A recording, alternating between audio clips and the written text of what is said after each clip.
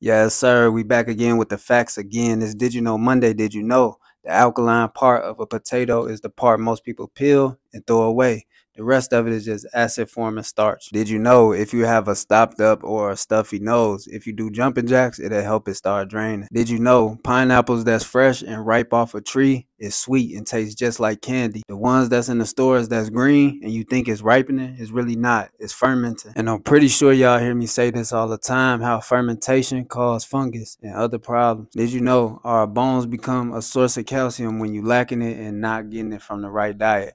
So you may think that your bones cracking and weak and you don't got the manganese because of old age, but it's really because the improper diet. Did you know if you have dandruff, the herbs burdock and nettle can help with that? And if you have eczema, the herbs dandelion, cleavers, yellow dock, and golden seal can help with that. Did you know signs that you constipated is a coated tongue, bad breath, insomnia, headaches, and backaches? And